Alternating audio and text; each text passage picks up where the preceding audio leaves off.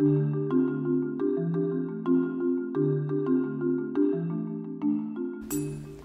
is just one of the 225 brick kilns in the city of Muzaffarnagar.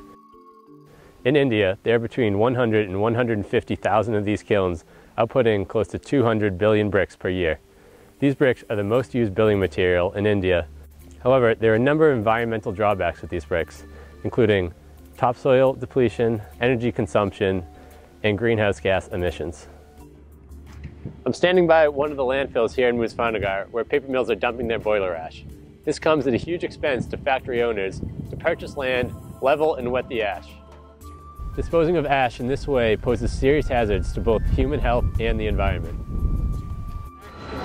We are standing by the boiler of one of the paper mills in Muzaffarnagar where boiler ash is produced. A number of smaller factories, such as this one, produce their own energy by burning the cheapest materials on the market.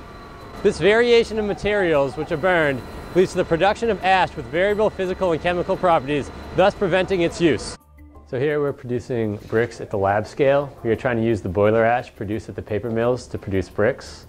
Our goal is to do this using alkali activation technology, which is a low energy process and offers several advantages over the traditional clay-fired bricks.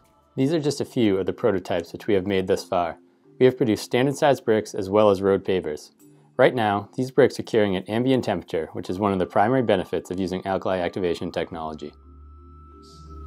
These bricks are more even, cheaper in price, and the best thing is that we are using our waste that is being dumped right now.